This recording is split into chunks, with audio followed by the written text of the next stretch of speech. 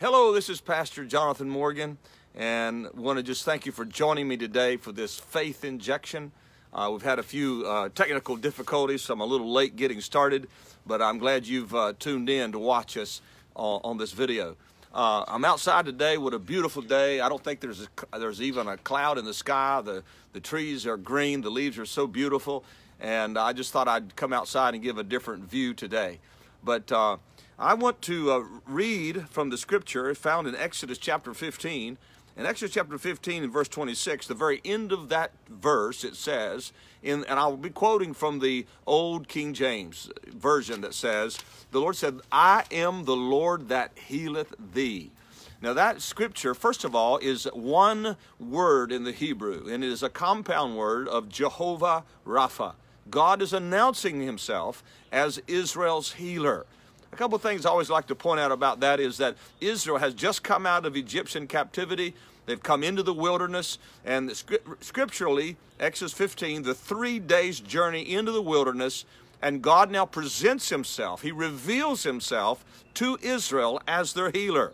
So Israel is not clamoring or calling or praying or fasting and asking God to somehow come in his mercy and be their healer. It is God himself that initiates that revelation to his people, that he's telling them that from this day forward, I and I alone am your healer, and he thus healed them. Psalms 105 verse 37, the Bible says that God brought them out with silver and gold. You understand that? He gave them silver and gold, and the scripture continues, Psalms 105:37, and there was not one feeble person among their tribes, which means that Jehovah Rapha showed himself faithful to his nature, and he healed them all. Scholars say 2.5 to 3 million Israelites, and every single one of them is healed. Every one of them is healed. No cancer, no diabetes, no arthritis, no blindness, no deafness. There's absolutely no sickness among them because God himself is their healer. Hallelujah. And I'm reminded in Malachi chapter 3 verse 6, God says, I am the Lord and I change not.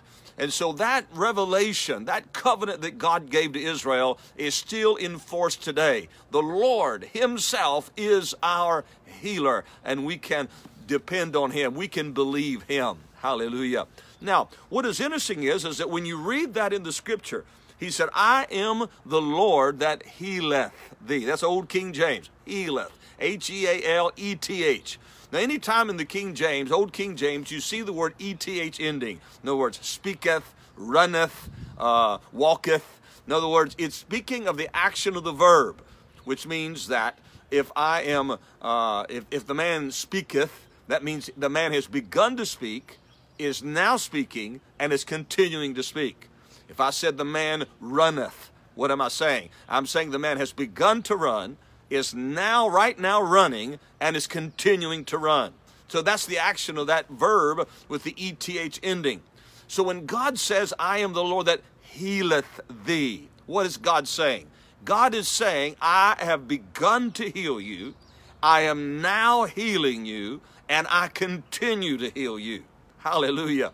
And so God says to you today, I am the Lord that healeth thee. Now, if you and I believe that verb or that scripture just the way it says, then regardless of how I see myself, regardless of what it looks like, regardless of how it feels, what do I believe? I believe that scripture. Now, what does that scripture tell me? The Lord is now healing me. When? Now. The Lord is healing me now. He is continuing to heal me. Hallelujah. He's begun to heal me. He's healing me now, and he's continuing to heal me. He's healing me now. He's healing me 10 minutes from now. He's healing me an hour from now. He continues to heal me. Wow. Hallelujah. So when you add that component that he's continuing to heal me, what you see is that there is a continual flow of the life of God in and through us. Just exactly what Jesus said. Jesus, out of your belly flows rivers of living water. John 7, verse 38. So there's a continuous flow of healing in us. Praise God. Hallelujah. And so that's what God is doing. Now, with that component, I am the Lord that healeth thee. I've begun to heal you. I am now healing you, and I continue to heal you. what you see is that God has put us in a place where we are continually healed. We abide in a place of having been healed, which means that God has literally given to us protection. He's given to us immunity from all the diseases that might be around us. Now, if you go into the Hebrew of that, I am the Lord that healeth thee, according to Dr. Robert Young. Dr. Robert Young was he's passed away now, older gentleman, but he's a recognized Hebrew scholar. He even wrote what's called the Young's Analytical Concordance. You can look that up even on Amazon. You can buy that book. But it's a concordance. A concordance is, you probably know, a concordance is a study book that has, in other words, you look up a word. For example, if I wanted to study life, I look up in the concordance the word life, and under that heading of life is every verse in the Bible where the word life is found. Beside of that life is a number. That number is called what we call a Strong's Concordance number that coordinates to every word. So I can study the Hebrew. I just look at that number, go to the back of the book, and then under that number, I can read all what the Hebrew is about that word that's recorded in the concordance. So according to Dr. Robert Young's concordance, the verbs in Exodus 15:26 are in the permissive sense. In other words, it would be said like this. God says, the King James says, I will put none of these diseases upon thee, which I have brought upon the Egyptians. So in the King James, it sounds like that God is actively putting disease upon the Egyptians. But really, when you take Dr. Robert Young's explanation in the Hebrew, that those verbs are in the permissive sense, it would read like this. God says, I will not permit to be put upon you the diseases which I have allowed or permitted to come upon the Egyptians. And so immediately when we see that what God is saying is more than healing, but God is talking about protection. He says, I will not allow to be put on you. I will not allow to be brought upon you the diseases of Egypt. Hallelujah. You know, from that point forward in the scripture, it's amazing how many verses in the Bible where God talks to Israel about healing them, and those promises actually center around God protecting them rather than them getting sick and then God later healing them. Matter of fact, if we were to turn to Exodus chapter 25 and verse, maybe it's Exodus chapter 23 and verse 25, look at what it says. God says this, so you shall serve the Lord your God, and he will bless your bread and your water. And God says, and I will take sickness away from the midst of you. Now, that means what? That means God's going to remove sickness from the midst of the nation of Israel. That is, they're all going to be healed, and with sickness removed, they're going to remain or abide in a place of healing.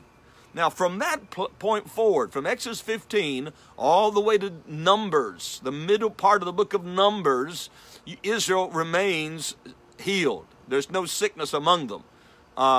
Scholars say that that time period was 26 years. For 26 years in the recorded history of this scripture, there's no sick among them until they began to complain against God and complain against Moses, and there was a plague that broke out.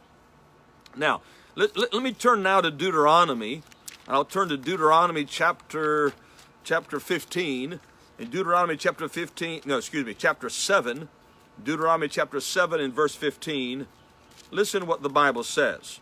The Bible says in verse 15, Deuteronomy 7:15, the Lord will take away from you all sickness. Look at what God said. God said, I'll take away from you all sickness, and will afflict you with none of the terrible, or King James says evil, diseases of Egypt, which you have known.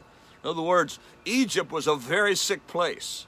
In that scripture, God's not talking about the plagues that came on Egypt when God was delivering Israel out of Egyptian captivity. He's talking about the sicknesses that were typical of the nation of Egypt. God called them evil. God called them, here in New King James, he called them terrible, the terrible diseases of Egypt.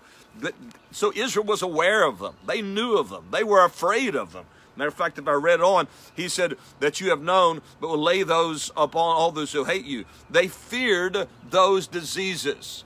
But God said in his word, the Lord would take away from you all sickness, and will afflict you with none of the terrible diseases of Egypt.